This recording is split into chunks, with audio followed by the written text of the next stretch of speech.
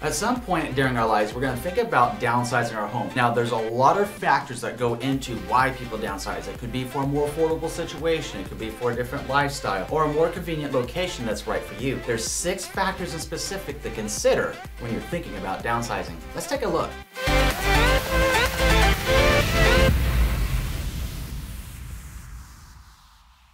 My name is Andrew Finney, and my passion is helping you make sense of real estate. If you need help finding a top agent near you, or if you simply want to drop me a line to say hello, my contact info is below. If you're new here, please go ahead and subscribe to this channel now and like this video. Thank you. All right, my friend, there's a lot of reasons why people choose to downsize, and contrary to the popular belief or what a lot of people think, this is something for the older generation to consider when they get ready to go into their golden years, to make life a little bit more financially affordable, or perhaps a smaller house that's easier for them to maintain. But here's the thing. It really is not age-bound when somebody chooses to downsize. This is a decision that faces a lot of us through the course of our lifetime. Sometimes you have families that are realistically thinking ahead of where they want to be 15, 20, and 30 years out, and they might be in their 30s with kids in high school, and they're thinking, what happens when my kids leave the nest and they start their lives anew? The house that we have now may be too big, and they start thinking about downsizing when they're juniors or seniors in high school. It's a smart move to make sure that they can have that mortgage paid off, ideally, by the time they do hit their golden years. So this is not an age-restricted type thing. This is something that affects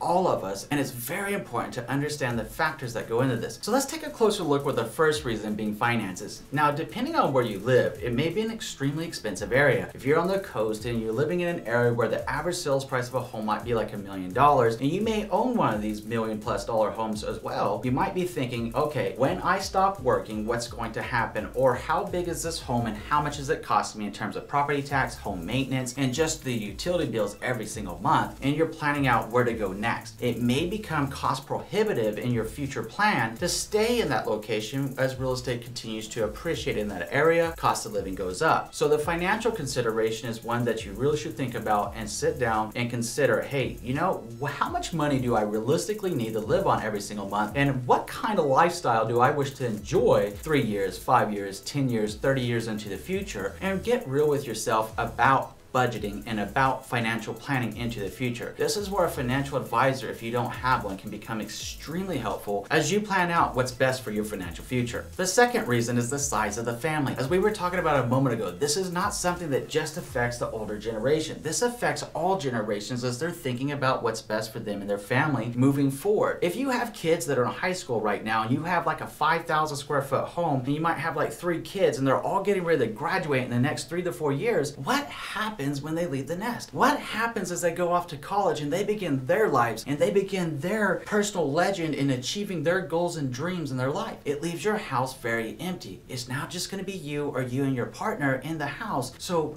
is it really too big of a house? Is it too much house? Do you need that size of a home? These are so many considerations that people think about, and it's really smart to think about this earlier on than later on, because you could realistically downsize your home, get into the house where you believe you want to retire in the future, or go to another state that you've always wanted to be in so that you and your significant other can live the lifestyle that you want to enjoy and that you didn't have a chance to as you are raising your kids to become prosperous citizens in our country. The third factor is the location of the house. Now, it's more than just the resale value that we're talking about. When we're talking about the location and planning out a downsize, what we're specifically want to take a look at is that lifestyle decision. Do you want to have the freedom and flexibility to travel? Where should this home be located? Should it be close to a major airport? Should it be close to a major port? What kind of situation do you want to be in with that location? Should it be a gated community, guard gated community, maybe even a high rise, maybe a condo? There's so many factors that go into it depending on what you want to be doing with your overall lifestyle. Let's be clear, choosing to downsize your home is more of a lifestyle decision and a financial decision than anything else. And it really results from what your passions are, the lifestyle you wish to see yourself live moving forward. Think about it and write down your goals and aspirations of why downsizing is important to you. The fourth factor is the floor plan of the property. Now, this comes up a lot, and this really does come up a lot with like the older generations that I work with here in Las Vegas, Nevada. They have these gargantuan two-story homes and they're saying, Andrew, you know, I'm 65 and I'm already struggling with the stairs. My wife is like 60 and she's thinking, you know, how am I gonna get up and down these stairs? We really don't want one of those chairs that you sit down and push the button and go up and toot around the stairs and it takes you 30 minutes to get up the stairs. They really don't like that idea and they want to be able to enjoy their mobility. It only makes sense to do that. So sometimes coming out of a two-story home into a ranch style home makes a lot of sense if you're planning for the future and forecasting the realities as we age and what happens to our bodies. So all of us age differently. Different things have happened in our life that have caused us perhaps health benefits or health detriments that we need to consider into our future. Considering what kind of floor plan is going to be best for you, that's going to be best for your health, is a smart move to make now. The fifth factor to consider is what will you take with you? Now, if you have one of those gargantuan 5,000, 7,000, 12,000 square foot homes, then you want to consider how much stuff you really have. It's always amusing whenever I help people here in Las Vegas, Nevada,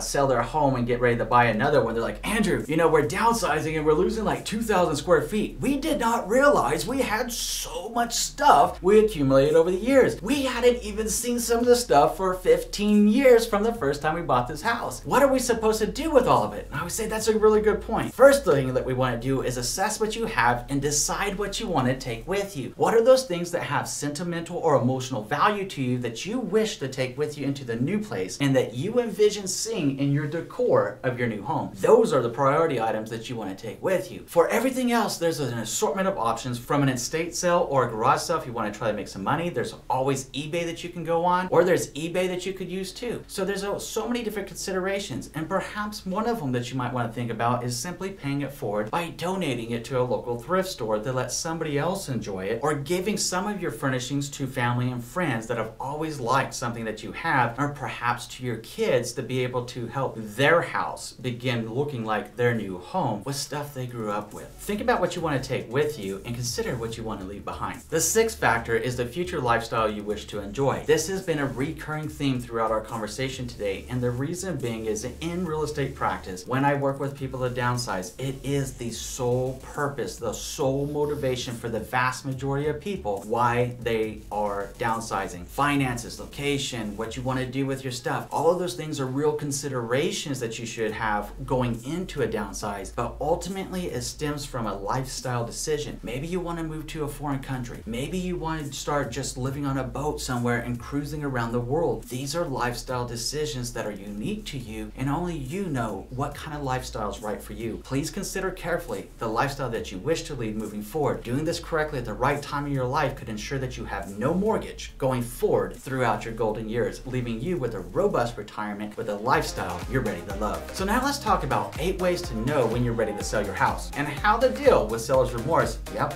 it's a real thing. Looking forward to our next conversation. We'll see you in a few.